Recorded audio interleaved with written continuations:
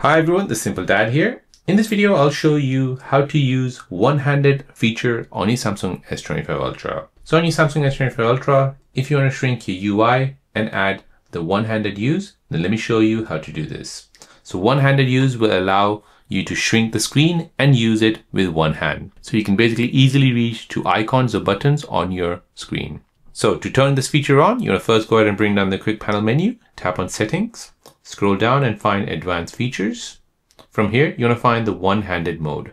Turn this feature on and you can go ahead and choose if you want gesture or you want a button.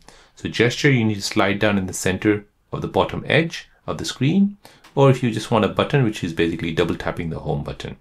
So now once you do that, you can go ahead and double tap on this. And now you can go ahead and make it into a one-handed use feature. So here you can go ahead and move this anywhere you like. So if you're righty, you can move it to the right. If you're a lefty, you can move it to the left. You can even move it to the bottom here or at the bottom right. If you don't like the size, you can go ahead and increase it or decrease it. And once you want to go back to your normal view, just double tap on the home button and this will take you back to your normal full screen view. So this makes your large S25 Ultra feel compact, easy to navigate with one hand. So there you go guys, that is how to turn on the one-handed operation on your Samsung S25 Ultra. If you're new on the channel and you want to find out more about your iPhone, your Android phone or any other social media apps, then don't forget to subscribe to this channel to become a part of the Simple Dad community. Hit the like button if you find this video useful.